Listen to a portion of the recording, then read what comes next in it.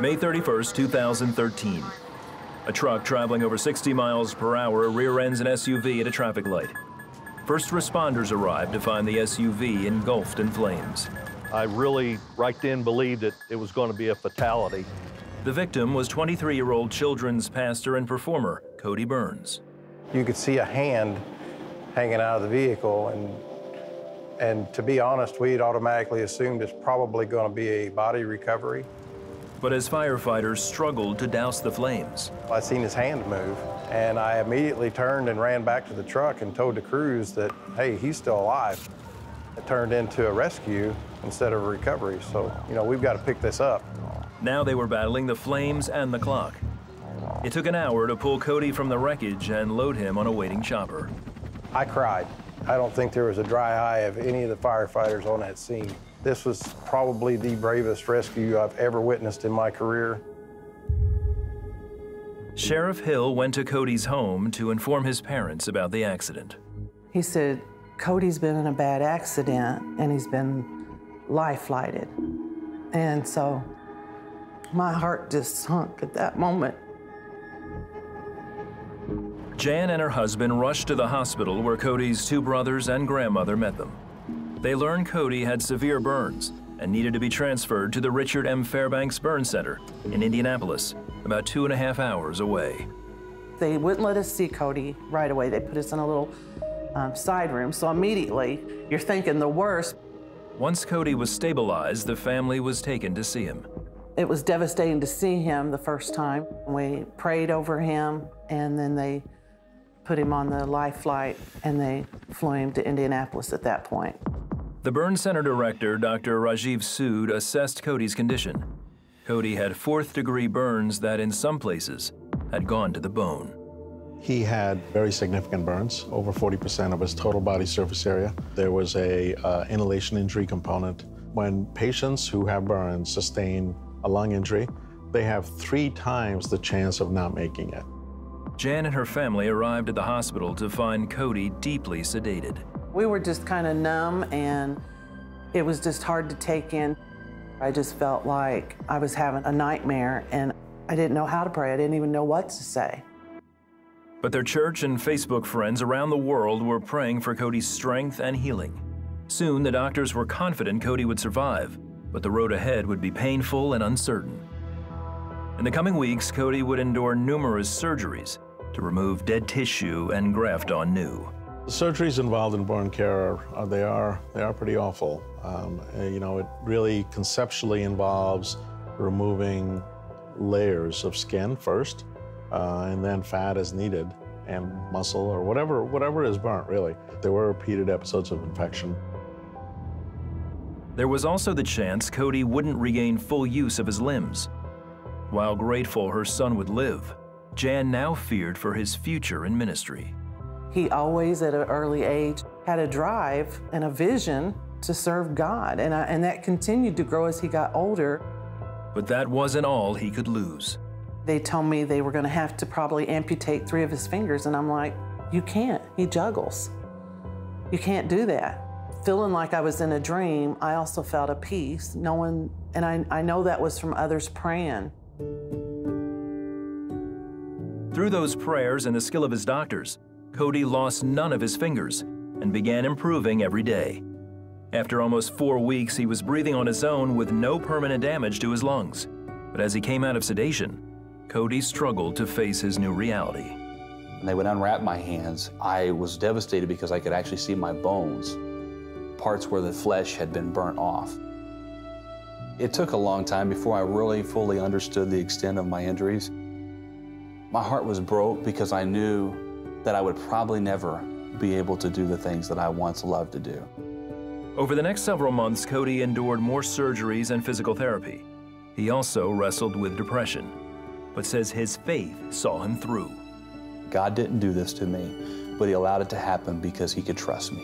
He knew that with him being my strength, he could trust and know that Cody Burns is going to be able to take this tragic event, turn it around, and make it into something beautiful.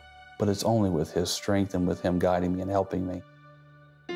Cody is back brightening the lives of others as a performer and motivational speaker.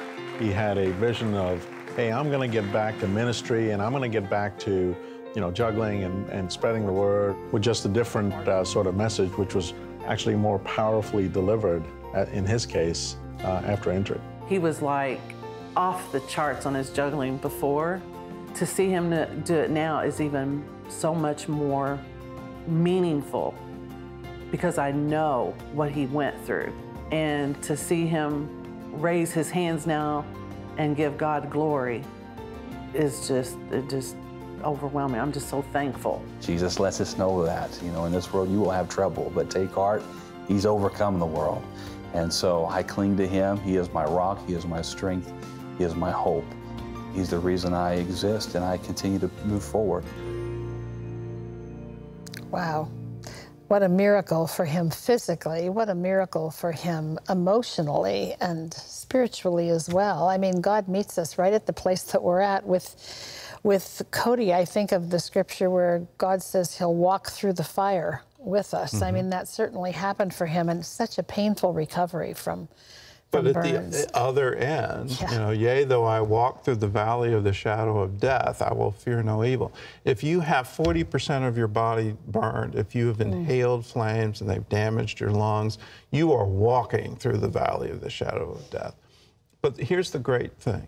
At the end of that journey, what you find is a new life and a new appreciation. And you heard it from him clearly, where he's quoting the words of Jesus.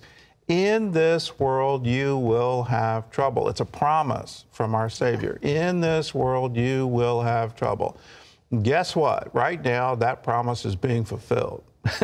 But then he adds to it, but be of good cheer, for I have overcome the world. When you focus on the problem, when you focus on all the difficulties you're having, you're not focusing on the answer. Be of good cheer. Focus on the answer, what Jesus has already done, what he is doing, and what he's about to do. For he ever gives us the victory. We have the victory in him. We have to walk through it. We're walking through that valley. But at the other side, there's another mountain and another mountaintop experience. That's why the Apostle Paul said it's from faith to faith, glory to glory. That means we don't continually live in that glory. We don't continually live a life of extraordinary faith. It's from faith to faith that we have to struggle for it. We have to fight for it. We have to fight the good fight of faith. When we do that, wow, miracles will happen. Look to Jesus. He's the author, the finisher of your faith. Look to him. He's the answer. Don't look at your problem. Look to him, give him thanks for the solution he's about to give to you. If he can restore the fingers of someone who had them burned down to the bone and can restore them that they're limber enough to be a juggler again, just imagine what he can do for you. Now, we've got some prayer requests that comes in. Here's one from Instagram. My husband was just diagnosed with Alzheimer's. Please pray for his healing. Rebecca from Facebook, please pray for me. I'm a widow. I'm suffering from depression. Let's pray for these, and let's pray for you, and realize Jesus has overcome the world. He's already overcome your problem. All we have to do is look to him. Lord, we look to you. We look to you, for you are the author. You are the finisher of our faith. You are our hope. You give us hope. You give us faith.